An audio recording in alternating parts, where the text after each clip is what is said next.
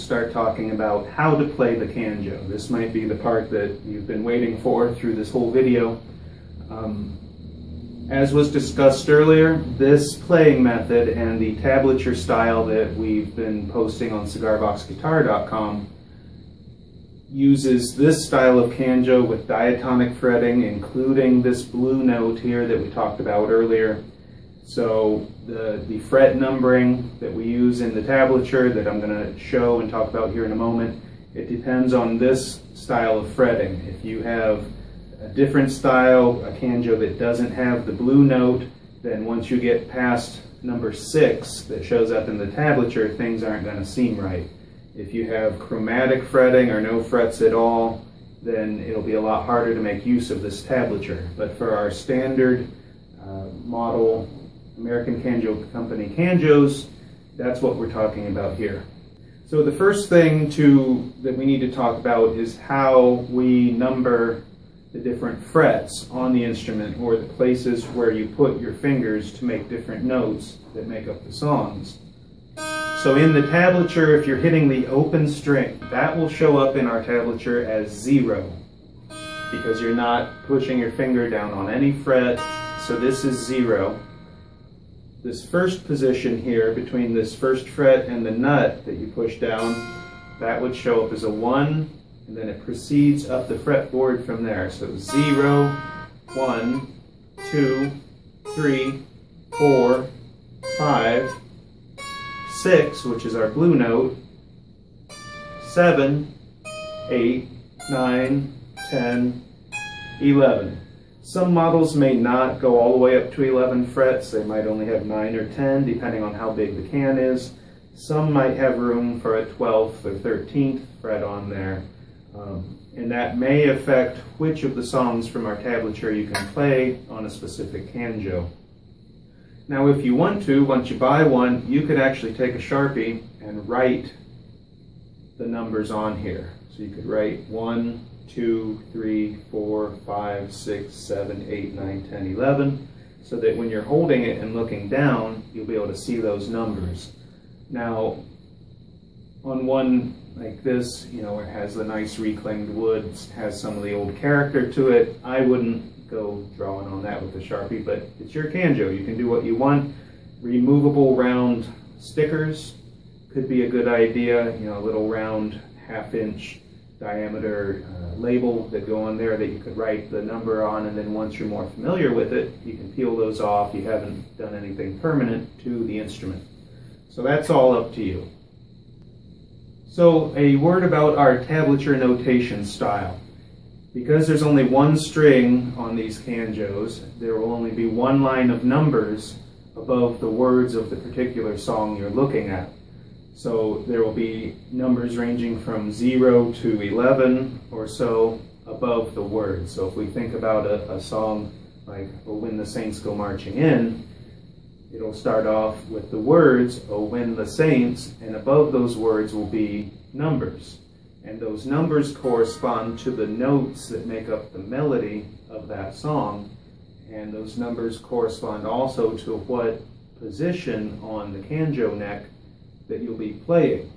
So for the song "Oh When the Saints Go Marching In," the first words are "Oh when the saints," and the tune to that would be 0, oh, 2, oh when, 3 for the, and 4 for saints. Oh when the saints, 0, 2, 3, 4.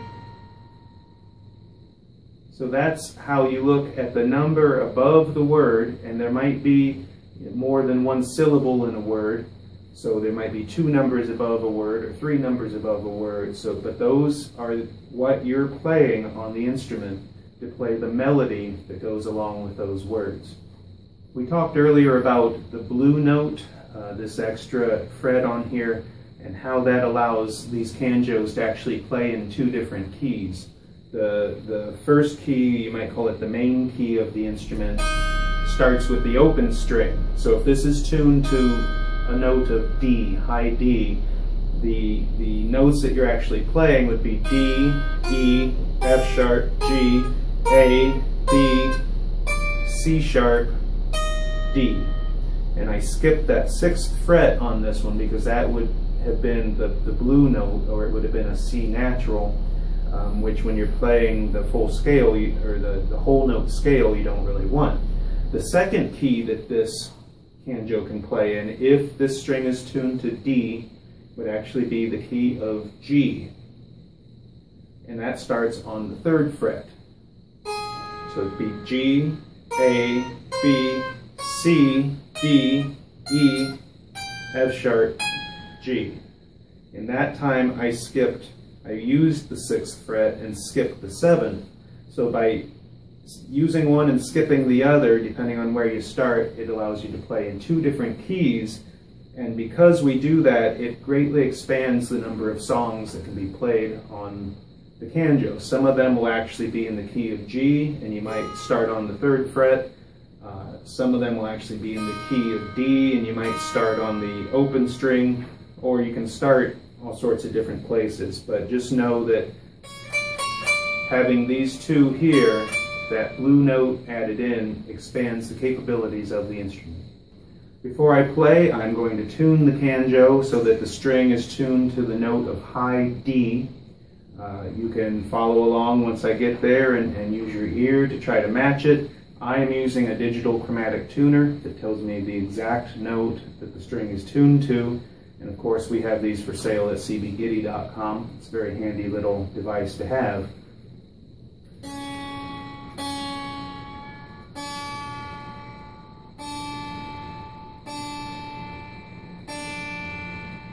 So my string is now tuned to high D.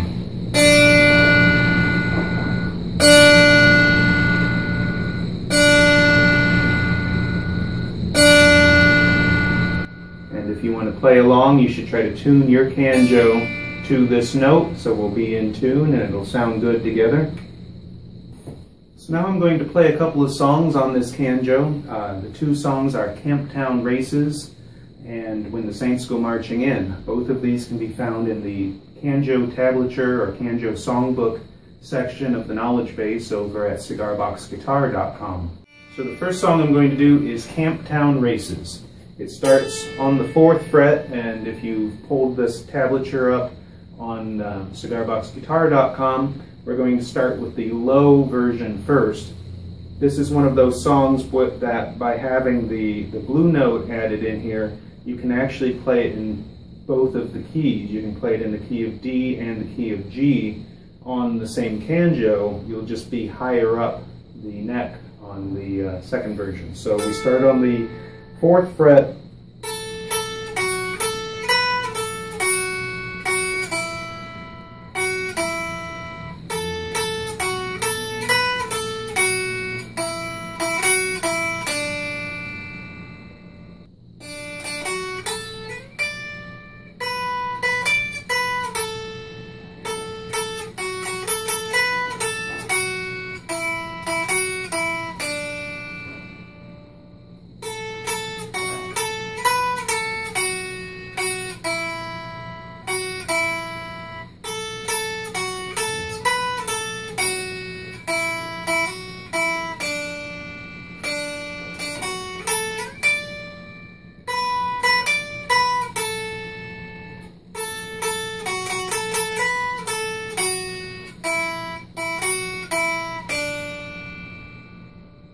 So that's the low version. Now the high version starts up here on the 8th fret, and it goes up to the 11th and down to the 5th, and even the 4th and 3rd. So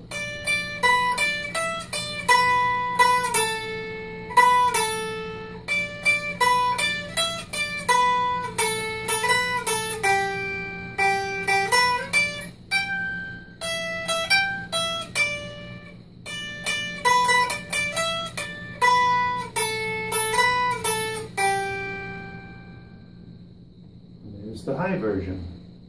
So technically the first version, the low version that starts on the 4th fret, would be in the key of D, and the high version that starts up on the 8th fret would technically be in the key of G. But you don't really need to worry about that unless you're trying to play along with someone like a guitar player who wants to know what key you're in. Being able to tell them, well, this one's in D or this one's in G will let them know what chords to hit and what they need to do. But if you're just playing by yourself, you don't really need to worry about it. All right, the second song that I want to do for you is the old spiritual, When the Saints Go Marching In.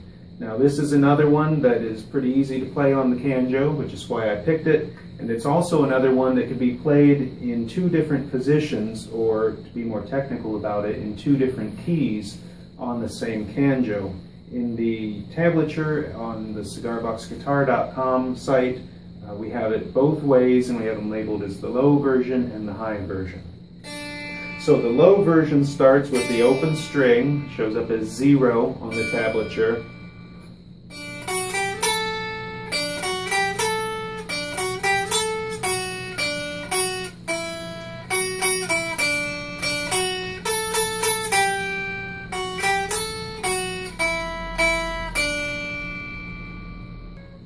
Now the high version starts on the 3rd fret and goes up from there.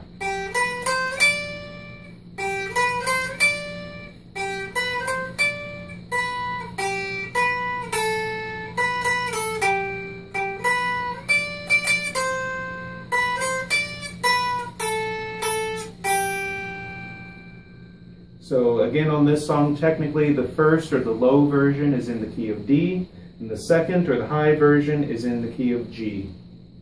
So that is the basics of how you follow the tablature, using the numbers above the words to tell you where you are putting your fingers on the Canjo neck.